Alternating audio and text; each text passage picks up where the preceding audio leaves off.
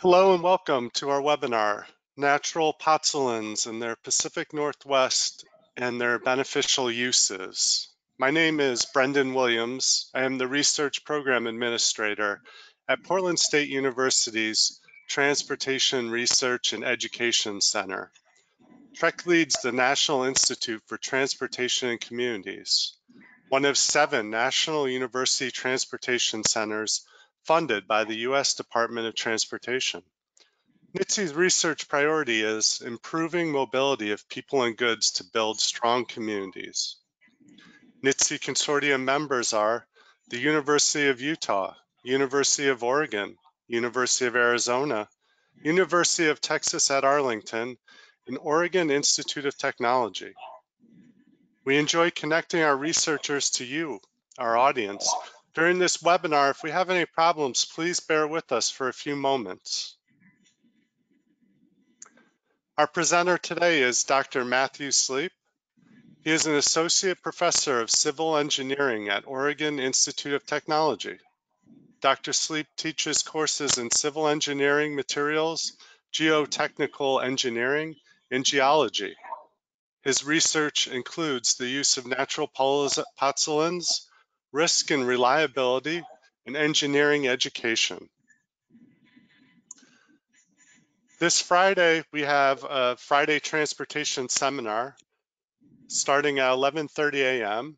It's presented by Aaron Golub and John MacArthur from Portland State University. It's titled Understanding Technology-Based Exclusion and Emerging Smart Mobility Systems. Our next webinar is June 2nd at 11 a.m. Pacific time.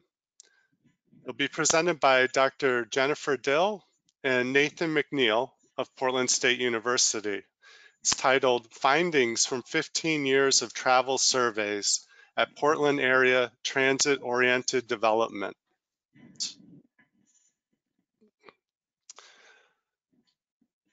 All right, so an overview. Dr. Sleep is going to present for about 40 minutes long. After that, we'll have 15 minutes for questions and answers. In the GoToWebinar console, there's a questions, ability to submit questions to us, and we'll try to get those answered at the end.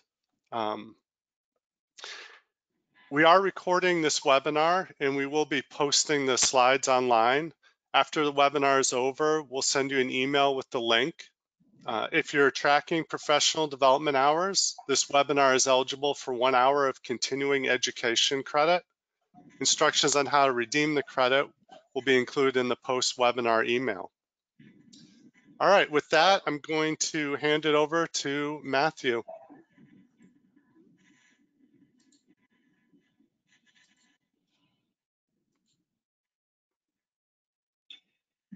Great, so thank you so much. Let me go ahead and get my slideshow started.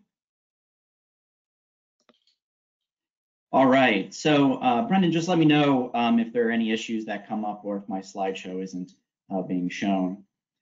So today, okay, great, thank you so much. So today we're gonna be talking about natural pozzolans in the Pacific Northwest and their beneficial uses. So this is a presentation that's gonna cover 2 separate research reports that were conducted for the National Institute for Transportation and Communities. So first I want to start with some thank yous, of course. Thank you so much to the National Institute for Transportation and Communities, NITC, for funding this work and for hosting this webinar. This is as we'll see today, this is a lot of materials work, and I think it really advances the NITC mission that was just discussed earlier. I'd also like to thank the Civil Engineering Department at Oregon Institute of Technology. We are a small teaching-focused institution, teaching 4, sometimes more classes a term, and it really takes a concerted effort on all members of the department to have research projects like this done. When I was at Virginia Tech finishing my PhD, I was talking to an advisor there about how to be successful in academia. And they told me that you simply needed to find good students and get out of their way. And I think that all academics, to be successful, really have to have good students. So I thank Stephen Reed, who worked on this project with me before it was a funded project, Justin Millar, who simply added this to an existing project for me, Morgan Maisley, who had no problem every time I would say, yeah, I think we need about a dozen more of those tests, and Damian Matson, who worked on this project for 2 years and was really instrumental in creating the data set that we'll talk about, which I think is one of the highlights of this work. So to begin with, just a quick kind of overview. What I'm going to be talking about is using volcanic ash from Mount Mazama. Mount Mazama is what created Crater Lake National Park here in Southern Oregon, in various transportation applications to increase access in a sustainable manner. All of this information can be found in these 2 final reports. The most recent is ADA accessible trail improvement, and the previous one is more on the use of this material as simply a natural pozzolan. So here's our agenda for the rest of the presentation. We're going to be talking about a lot of these, sort of like early 2000s bands. We're going to have a lot of those. We're going to be talking about the location and motivation and process, the material itself, including the laboratory testing on the ash and different surfaces. Toward the end of the presentation, we'll look at the ADA accessible trail on the Oregon Institute of Technology campus. And then we'll go into the conclusions, sort of where do we go from here. So as part of this motivation, here is part of the four of the separate interests of the NITC mission on what they like to fund. So their funding research opportunities should increase access, shared use of infrastructure, innovation, and data. And I think that this project really hits on all 4 of these areas. Certainly, it focuses on having access and shared use of all of our transportation infrastructure. We really attempted to find an innovative use for this volcanic ash, and we wanted to develop a data set. And I think I'm most proud of the data set that was developed and is available for all engineers, researchers, planners, and designers in our final reports, available on the NITC website. So in addition, I was looking for creating a sustainable solution. And we have 3 pillars of sustainability. I think the most widely understood one is the environmental protection aspect of sustainability here. But we also have social equity. And I have a real interest in social equity and access, allowing our transportation infrastructure to be accessed by all individuals, even when people have mobility challenges in the case of unpaved trails. And also I wanted to keep it local. When I moved to Oregon 8 years ago, this was sort of a rallying cry, right, of keeping things local. And I wanted to find a use of some materials here in the Klamath Basin in Southern Oregon. And I think we found an additional use for some of the volcanic ash that's prevalent here. So why use a natural pozzolan? I was in a presentation on some research at a conference several months ago, and there was this really great presentation. And at the end of it, the simple question was asked is, well, why did you even start to look at this material? And so with a natural pozzolan, essentially a natural pozzolan, which is this volcanic ash, it can be used to either supplement or in some cases replace Portland cement in a concrete mix design. And anytime we can replace Portland cement, we're going to reduce both our carbon dioxide emissions and our embodied energy. And so I had a graduate student look at this using a spreadsheet calculator developed by the CGPR of Virginia Tech. And we really found that, a Portland cement is a manufactured product. You have to take materials from several different locations and heat them up in a furnace to thousands of degrees. And in the case of volcanic ash, right, the volcano has already heated our material to thousands of degrees. And so therefore, we're just going to have less embodied energy and less carbon dioxide emissions anytime we can replace that Portland cement in whatever project that we're looking at. So let's move on to the location. So the location is here in Southern Oregon, in Klamath County, where the Oregon Institute of Technology main campus is. In Klamath County, you will find Mount Mazama, or Crater Lake National Park. It's a beautiful national park. The water is a blue unlike you've ever seen before. It's a wonderful place to go visit. This is what it looks like today. In fact, this is probably what it looks like today. There's likely still snow up there. And this is what geologists envisioned it looking like about 7,700 years ago. So we've had eruptive events at Mount Mazama starting about 400,000 years ago. Really, the major eruption that created the lake that you see today, that collapsed the caldera, happened approximately 7,700 years ago.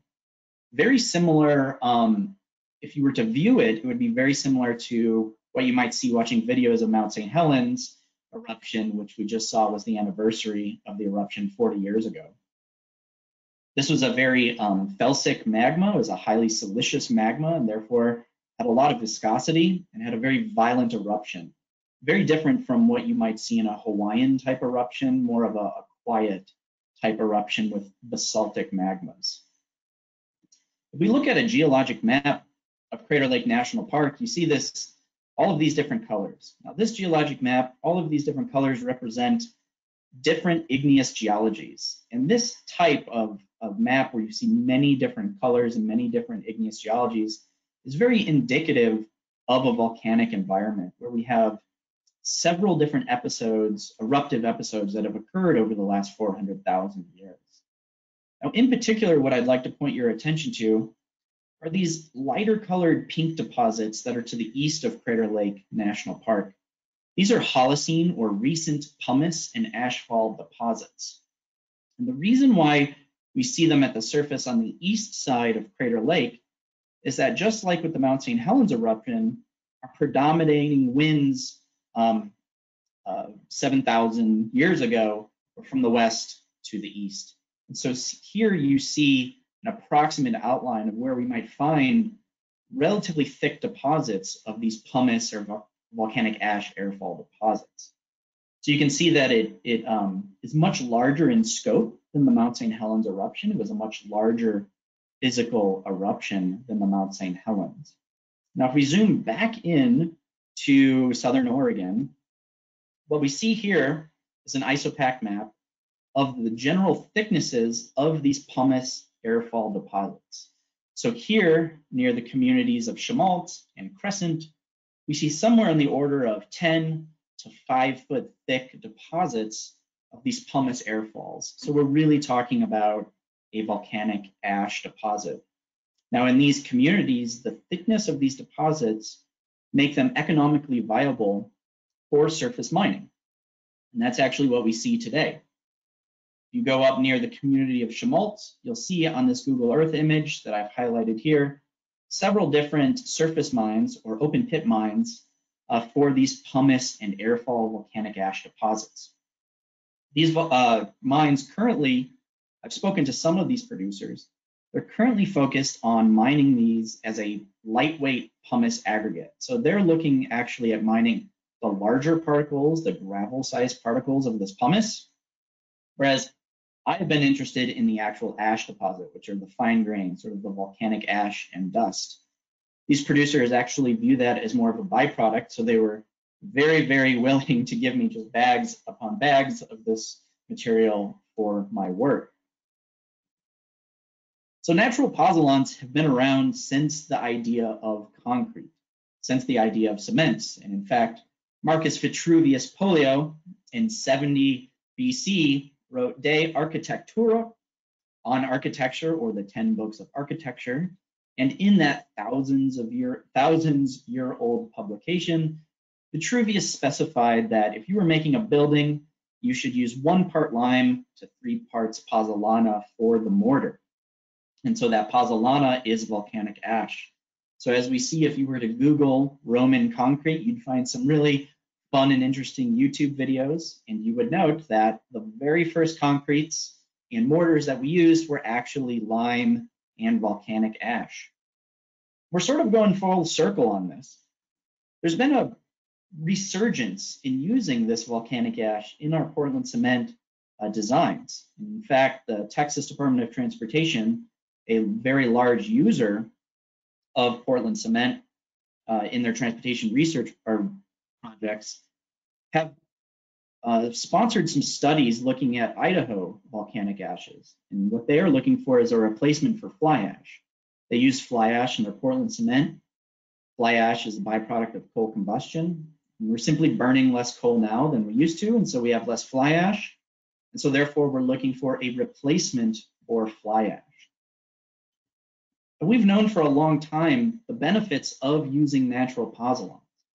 Now, a pozzolan is defined as, in and of itself, it's a siliceous material that has no cementitious properties, simply meaning that if I take volcanic ash and I mix it with water, I'm not going to get a hardened cementitious product. However, if I take that volcanic ash and I have it in the presence of a calcium hydroxide, then I'm going to get a cementitious product, a beneficial product.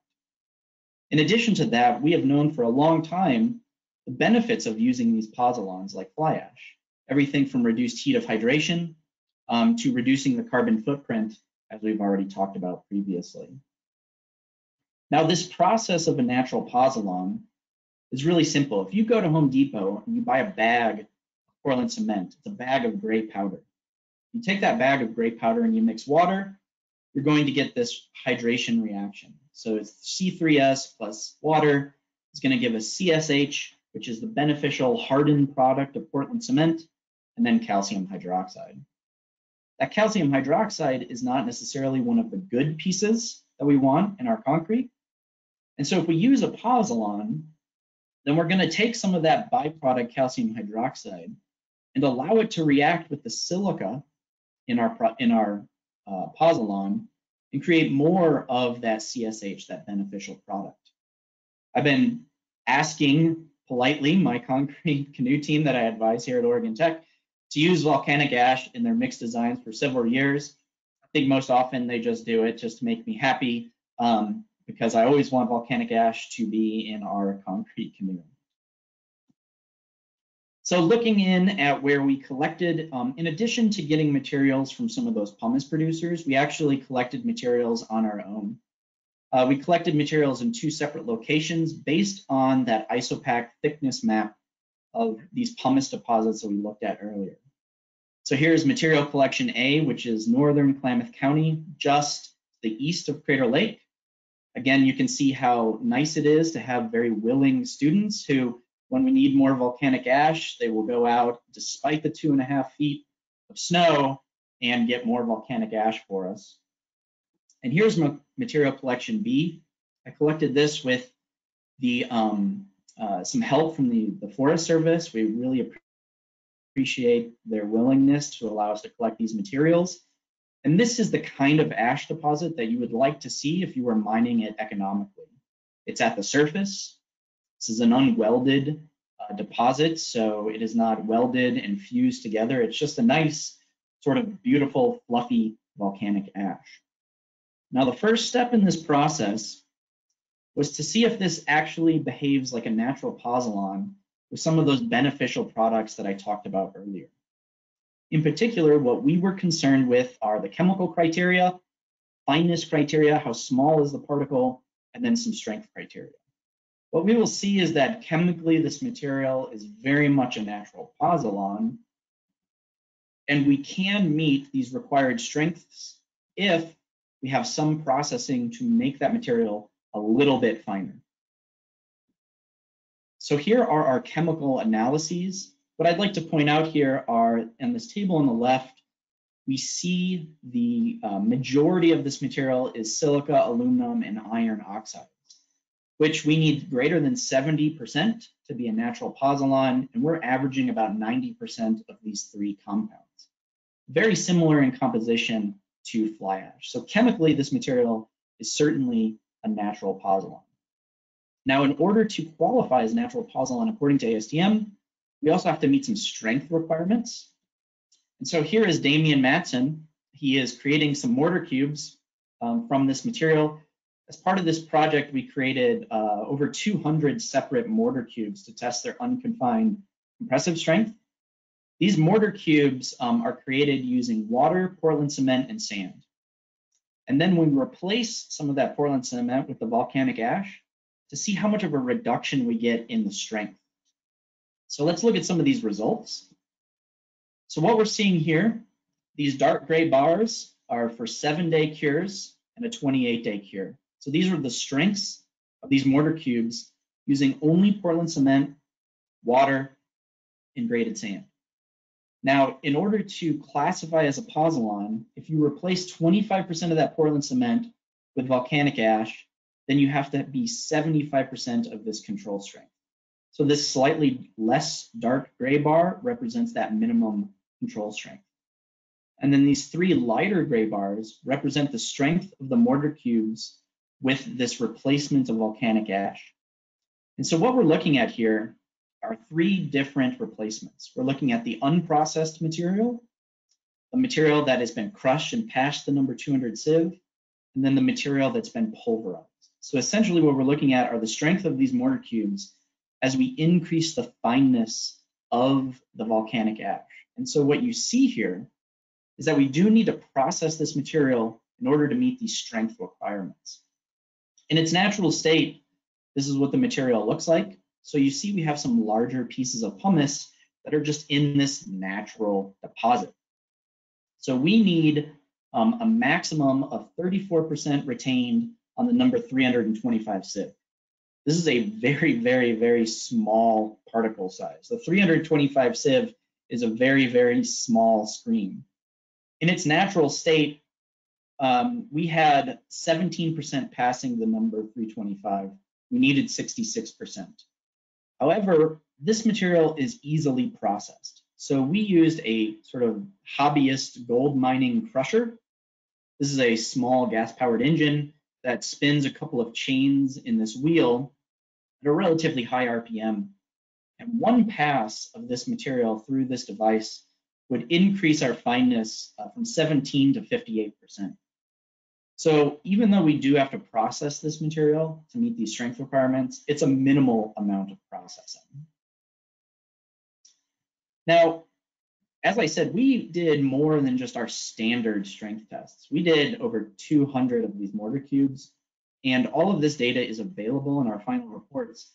But I do want to point out 2 really interesting pieces from our data sets. One is what happens when we continue to reduce that Portland cement by more than 25%. And then also what happens when we just forego Portland cement and use something else, maybe something like a cooked oyster shell.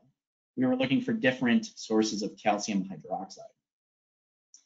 So first, this is a really, really functional and usable piece of data. So in addition to looking at 25% replacement, we continue to replace the Portland cement with volcanic ash at ratios of 45, of 65, all the way up to 150% more volcanic ash than Portland cement. And then we also carried out the testing beyond the 28 days. And so you see here, we have 42, 56, 70, and 84-day strengths. This is what we get is a very predictable reduction in strength as we go from 0% replacement to 150% replacement. So this graph can be used by engineers and designers and planners to at least get a basic idea of if you replace Portland cement with this volcanic ash, what kind of reductions in strengths can you anticipate?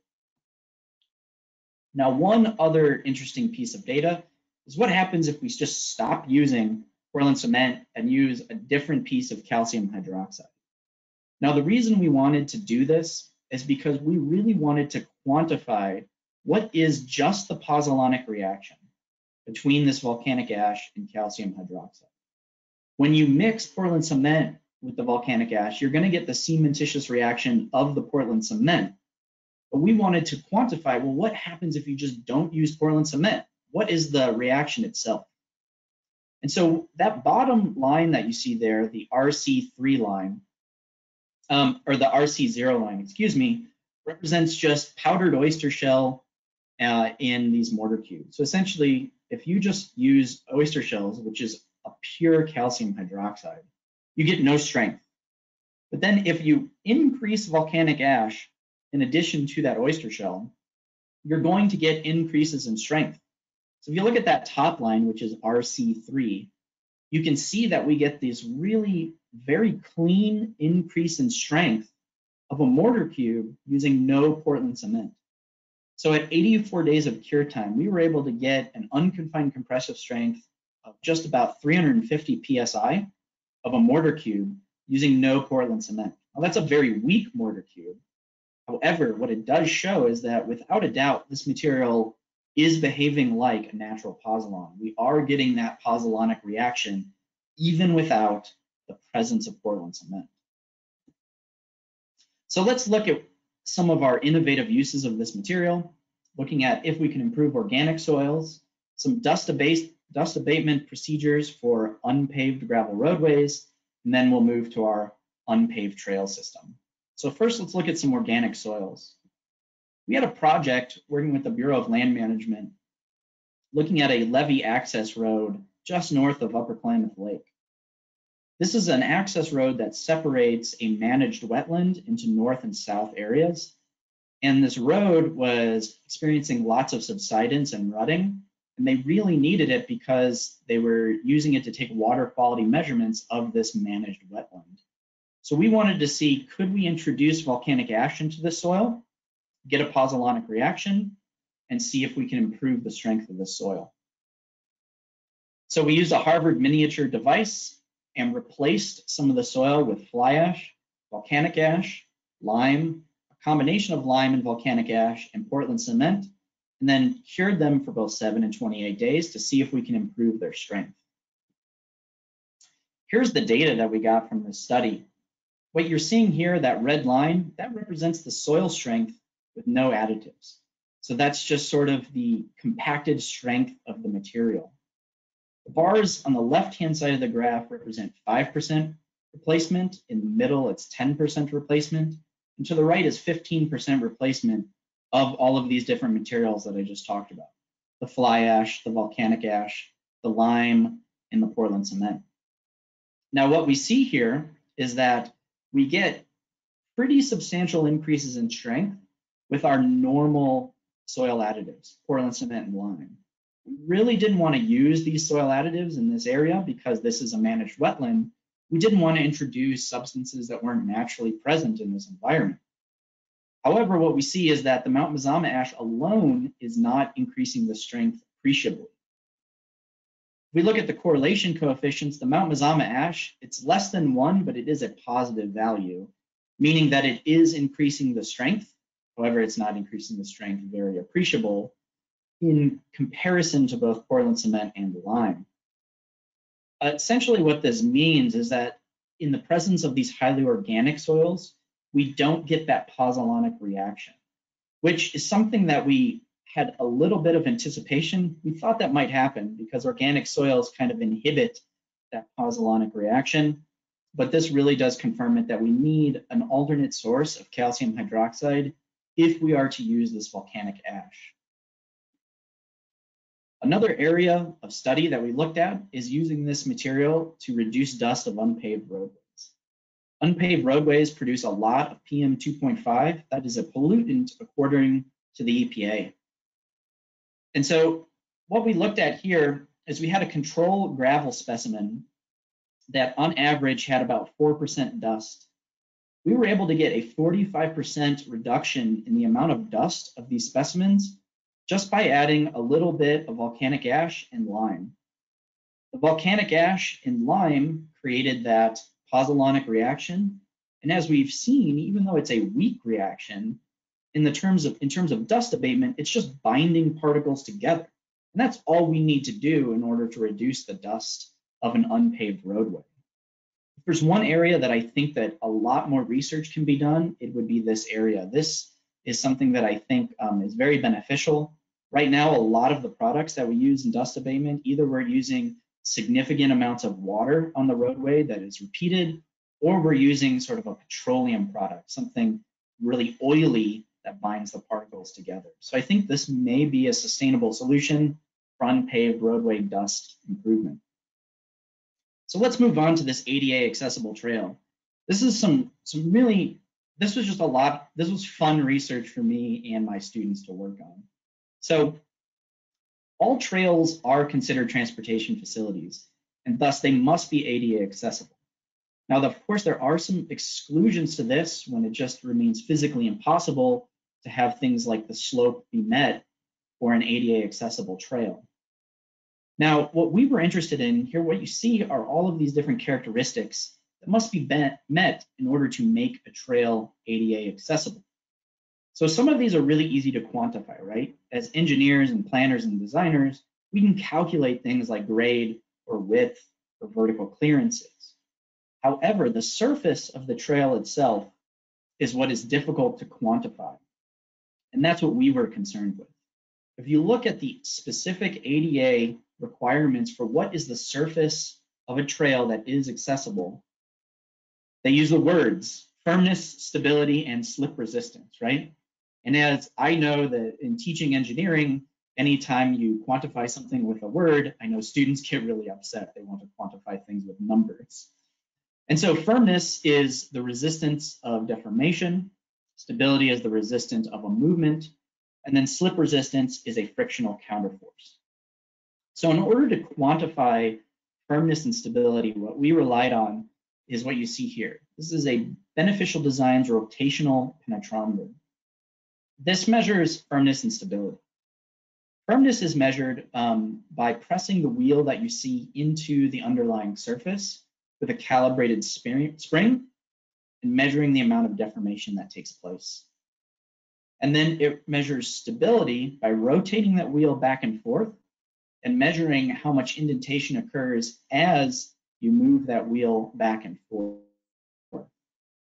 Now, we saw a lot of variability, not hugely significant, but we did see some variability in our measurements with this device, simply because the size of the wheel and the size of the particle can really interact and influence these firmness and stability measurements.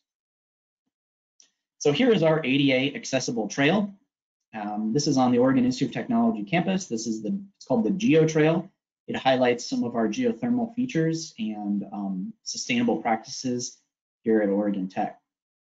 Now, what we wanted to do is we wanted a solution where we could apply it topically to the surface. And we relied on a topical application because we wanted to improve existing trails, firmness and stability to make them ADA compliant. And we wanted it to do it with a relatively low cost and sustainable solution. So we recognized early on in this project that one of the things that's going to really influence the firmness and stability is the ability of this material to penetrate the surface, right? And so we did what we are calling pore tests.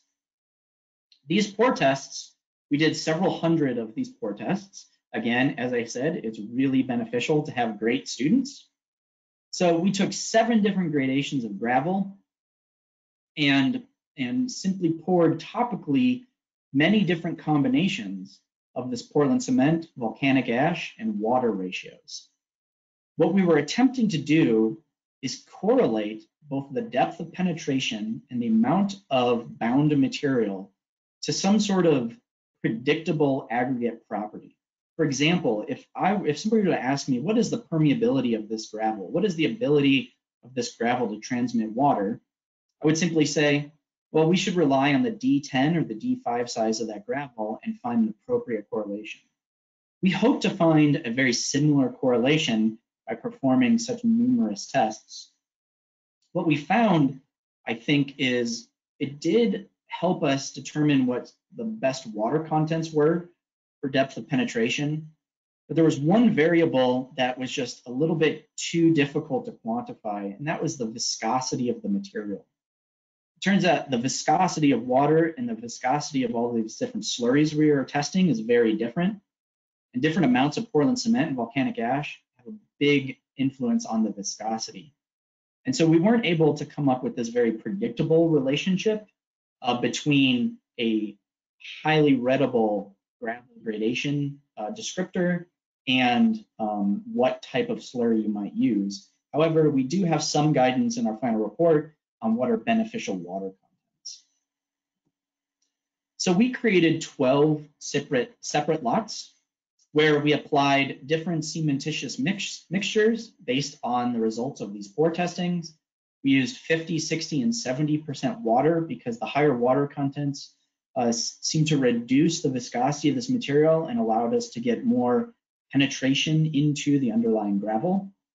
And then as a control, you see here lot 4, 5, and 6, we used clingstone amber, G3 soil stabilizer, and soil tack. These are polymer-based solutions for gravel stabilizations.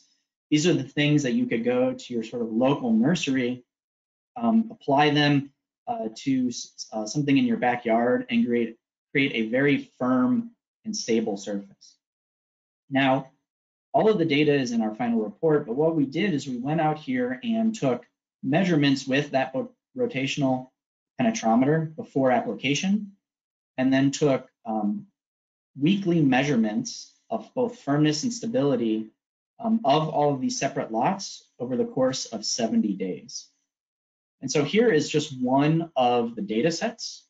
So what we're looking at here are changes to both the firmness and stability of the surface as quantified by that rotational penetrometer over 70 days.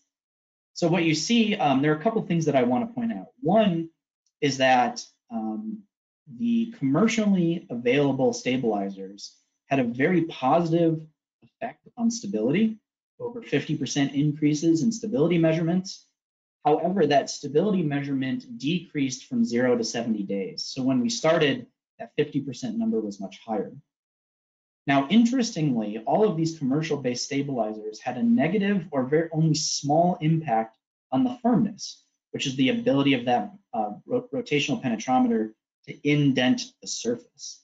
And that's a really important conclusion because we would like, right, if firmness and stability are both related to the ADA accessibleness of this trail, we want a topically applied solution to increase both of these numbers simultaneously.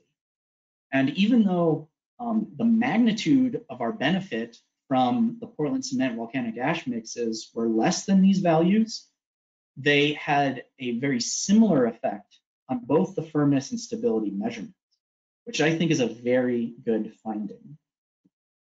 If we look at this a little bit further, what we're looking at here on the left, this is simply the correlation between these two measurements for untreated and treated surface. What this shows is that there is a statistically significant difference between the firmness and stability measurement, more so when you treat the surface with the commercial stabilizers than the untreated surface, meaning that the commercial-based stabilizers are influencing firmness and stability differently, whereas the Portland cement volcanic ash mixes are increasing both at the same level and the same amount essentially, which is a very, very positive result from this work. So looking to the future and some conclusions, Mount Mazama volcanic ash, we find this across Southern Oregon, and it's being mined at several locations as a pumice aggregate here in Southern Oregon. Particularly, it's an economically viable material.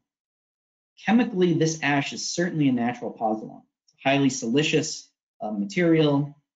It's very much what we would expect from sort of a violent felsic eruption like we had 7,700 years ago that created Crater Lake. Now, strength index testing does indicate that this material has a significant pozzolanic reaction.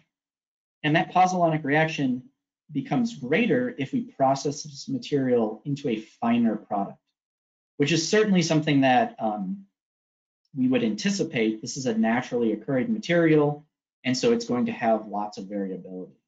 In fact, this is one of the reasons why a lot of engineers, planners, and designers are a little bit hesitant to use something like volcanic ash in their mix designs. Because this is naturally occurring, it's just going to have a lot of variability. The more reduction in that variability we can create, then the more positive results we'll get because we can be assured of the outcome when we use it. And one interesting thing is that the long-term strength gains of these volcanic ashes are definitely present. Between 42 and 84 days of curing, we see 17, sometimes 20% increases in strength at this long term, which is really important because if we place this volcanic ash onto a trail system, theoretically, we can anticipate long-term gains in strength as time goes on, which is going to increase the sustainability of that trail system. From that data set, here's one of our most useful predictions. This is a prediction of the strength of mortar cubes created with increasing amounts of volcanic ash. This can be used as just a starting point for creating different mortars. We didn't find, in terms of ADA accessible trail stabilizations, we didn't find that sort of magic aggregate descriptor to determine what is the best method of slurry for application. We did see some positive and negative changes in time. However, for the commercially treated surfaces, we saw a really significant difference between the firmness and stability measurements, and we saw a downward trend or negative benefit with time in terms of stability, where for the Portland cement and volcanic ash treated lots, we saw a pretty stable or not negative trend in stability and firmness. So that concludes my presentation and webinar. I really appreciate you all. I know that webinars used to be sort of a novel idea, and now it seems that all of us are spending more and more time in front of our computers listening to people talk. But I really do appreciate all the time and the attention given to this work. And certainly thank you to the National Institute for Transportation and Communities for hosting this webinar. So I can take questions if anybody has them. Yeah. Please submit your questions. That was a wonderful presentation, Matthew. I really enjoyed you know, the history of it, and then also the idea that it might be coming back forward again. So I believe you have given some presentations around, and you did talk about the conversation, the main issue being the variability. And I could understand that, you know, if someone is constructing a ADA pathway, they obviously don't want to take too many chances. Can you talk about some of the other possible barriers, cost, just maybe sort of adoption? Yeah, that's a great question. So just like, you know, Portland cement is it's, as I talked about, it's a manufactured product. And really for what it is, it's relatively inexpensive, right? I mean, we're talking about taking usually 3 or 4 more different sourced materials, combining them in a kiln, 2000 degrees, and then taking the material and crushing it to a fine powder. And then you can go to Home Depot and buy an 80-pound bag of it for $5 or $6. And the reason why, so I think cost is a big issue. The reason why Portland cement is relatively cheap is because we have that infrastructure in place to create Portland cement and distribute Portland cement. Whereas with this volcanic ash material, because it's really specific to a region, for example, we were looking at volcanic ashes here in Southern Oregon, the infrastructure isn't necessarily there to process this material and distribute the material. The producers right now, for example, one producer that I talked to is just using the gravel portion of the pumice and the volcanic ash. And the dust is just a byproduct, and it's something that is actually disposed of in sort of a negative fashion. However, if we had a mechanism at that particular location to collect this material, then all of a sudden it becomes more readily available. So I think cost is certainly an issue. And then also, every volcanic ash is a little bit different. So this volcanic ash is from Mount Mazama, which is a little bit different than the volcanic ash from Mount St. Helens, which is a little bit different than the volcanic ash from Southern Idaho. So just like when you are finding a new source of aggregate or from a new quarry, for example, in a transportation sense, you have to do many tests to make sure that that aggregate is going to meet all of your requirements. And we would have to do that same level of testing at every new quarry location for this material. So I think that that's probably some of the bigger issues that I've seen, and actually I've talked to people. I've presented this work, at least I've had 3 presentations on this work at the ASCE Geo Congress that has occurred. And the biggest hindrance has been the availability of the material. However, there is a lot of interest in using it, if nothing else, just from its sustainability and reducing its carbon footprint. Nice. So is this something that will continue to be researched at Oregon Tech then? Yes, I believe we are going to continue this work. One thing is that we did a lot of work with the trail, the stabilized trail here at Oregon Tech. So we monitored that for several months, and then winter happened.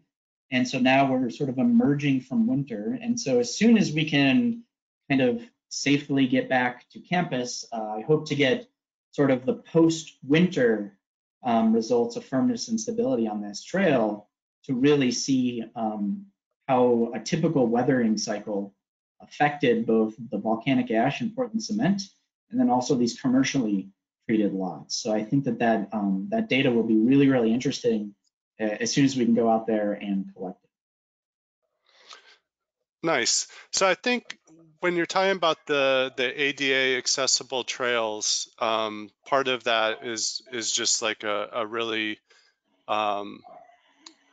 great project to make a difference, and also a really good challenge. What sort of other projects do you think would be sort of meeting both of those criteria, do you see? That's that's a really good question. I think that access. So when in terms of sustainability, as I said, I studied sustainability just as a student, but in terms of my research, I haven't done a lot with sustainable solutions. And quite frankly, up until a couple of years ago, I hadn't really even seen these 3 pillars of sustainability. I would just been sort of think of sustainable solutions as something that protects the environment. But when you think about these other 2 pillars, both the economic and then the equity aspect, I find that that's really an interesting piece. And I think that is something that's really, I have to admit, that's something that's really appealing to a lot of our students. A lot of our students that studies, I teach civil engineering, they really like to have that human connection to their work. And I think it's one of the pieces that we don't highlight well enough in civil engineering, is that our work is really on infrastructure, and it's about connecting people to the infrastructure around us. So in terms of access, I think that that is something that is really, really interesting here. And what I'd like to see, the Beneficial Designs rotational penetrometer, it's a really interesting device to measure these firmness and stability of these surfaces. However, I would like to expand on exactly how do you quantify firmness and stability. I think that there's a lot of work to be done there. Whenever you have, as I said, whenever you have a word that describes something, I think engineers become uncomfortable because it is more difficult to describe something with a word as opposed to a number. And so I think really quantifying those firmness and stabilities of different surfaces, I think that's something where there is a lot of work that can be done. And I also think that it's an area that is a place where civil engineers, designers and planners and researchers can really do a lot of good, is looking at the surface itself. I mean, in transportation infrastructure, surfaces are the game, right? I mean, Portland cement and asphalt pavements. These are where the rubber hits the road, for example. And so I think in terms of access, firmness and stability is really an area where there's a lot of work to be done. That's great. We have another question. Is current ASTM C618 useful and reliable in screening natural pozzolans? That's a great question, and it is very, very useful for screening any potential natural pozzolan. The problem with screening natural pozzolans that you'll see, when we were looking at this pozzolan, because we knew that we weren't using it strictly as a replacement for Portland cement in a mixed design, we only relied on 3 of the several different areas that you need in order to classify something as a class N pozzolan. So we looked at chemical composition, strength, and fineness. The drawback of that standard is the expense associated with screening a natural pozzolan. You have to do, there are some soundness tests and other types of sulfate tests that you have to run in order to classify something as a class N pozzolan. These tests are not run very often, and of course, therefore, they're very expensive. So to run the whole suite of the ASTM is very expensive, and also it's a very it's a difficult suite of tests to find a lab to run them for you. What I find most beneficial is really the chemical composition. If you have, a pozzolan is a pozzolan, and so if you have the right chemistry, you have a pozzolan. I think that there's not a lot of variability there. If you find a deposit like Mount Mazama ash that is nearly pure silica, then it's going to be a natural pozzolan. And then just like with Portland cement, as long as you get that powdered fine enough, it's going to behave like a natural pozzolan in terms of strength. And then if you don't have the sulfur trioxide in it from the chemical analysis, you're not going to get a lot of the negative things that can occur. So it is a great starting point. The drawback is that it is expensive and difficult to find the laboratories to perform all of the testing. Great. We have another question. How applicable could volcanic ash be when used in hydraulic situations? For example, concrete line channels or concrete pipes? That's a good question. Now that for the concrete line pipes, depending on what you're transporting in the pipe, then you have to be more concerned sort of about the salts and the sulfate attacks and that sort of thing. But if we're transporting water, this volcanic ash can certainly be used. And I really feel that even with the tests that we've run, the chemical and strength tests, really shows that with some processing, this is a fine product. And I think that you're going to get the same benefits that you'll see if you used fly ash in your mix design. So you'll see a long-term strength gain, you'll see reduced heat of hydration, all sorts of different things. Particularly, the chemical composition of fly ash in this material is nearly identical. And so it's absolutely fine. The tests that I've run, I feel, make this material very useful in those applications. If we were transporting something other than water, then I would want to check on some of the sulfate resistance of the material. Great. You talked about your data sets, and you showed that graph as something that could really help people who are looking to use it out. What else have you seen as far as other research results? That's a really great question. Part of this, it's really, I consider myself to be pretty good at finding information. I mean, I think when you write a dissertation, right? I mean, like most of your time is spent just finding who else has done the work. And there are some really great, and they're referenced in the final report, really great articles that used volcanic ash in a very, very similar way in application. And the thing that's really exciting about some of the other work is that we're looking at volcanic ashes from around the world. I referenced some volcanic ashes that are from, I believe it was Bangladesh, some from Taiwan, some from India. I've had interest from some Pakistani researchers that are using volcanic ash. And so also New Zealand, I believe. So there are some really interesting results from other researchers that are using volcanic ash from completely different locations. However, when you, like I said earlier, when you look chemically at the material, it's very similar. A felsic eruptive event, which is a highly siliceous magma with high viscosity, is going to be very similar.